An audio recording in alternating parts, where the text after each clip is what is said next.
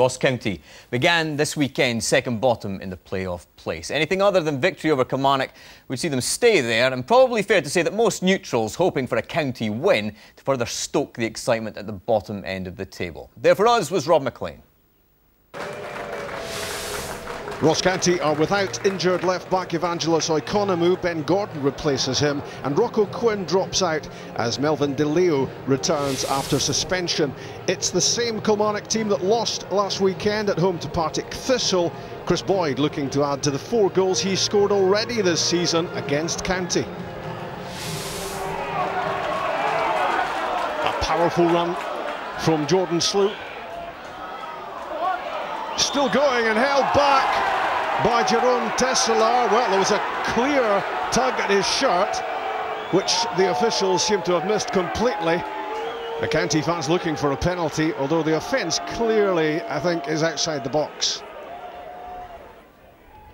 Chasing the opening goal, County, such an important day this for both these teams. That's Slew and De Leo, and Philip Kiss opens the scoring for Ross County. It's his 6th goal for the Dingwall team, and this one could be hugely significant. The game needed a touch of class, and this was it, guided in by Kiss. 1-0. Lovely pass with the outside of the left boot from Graham Carey. Ben Gordon, Richie Britton. In goes Lee Ashcroft, and the referee is pointing to the penalty spot. Got this all wrong, the young centre-back. A major moment in Ross County's season. And Richie Britton gets the job done. 2-0 Ross County. The Killie substitute, Sammy Clingan. Headed away by Chicos. In from Rory McKenzie. Missed by Scott Boyd, not missed by Chris Boyd. He has scored again against Ross County, and it brings the game back to life for Kilmarnock 2 minutes from time.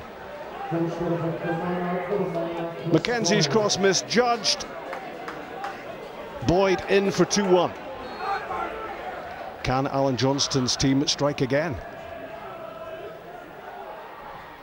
The Clingan corner. There's Barbour with a free header, and it's turned around the post by keeper Mark Brown.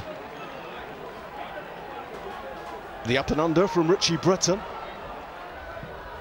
controlled by Johan Arquan. Turns away from Ashcroft. Arquan's shot deflected.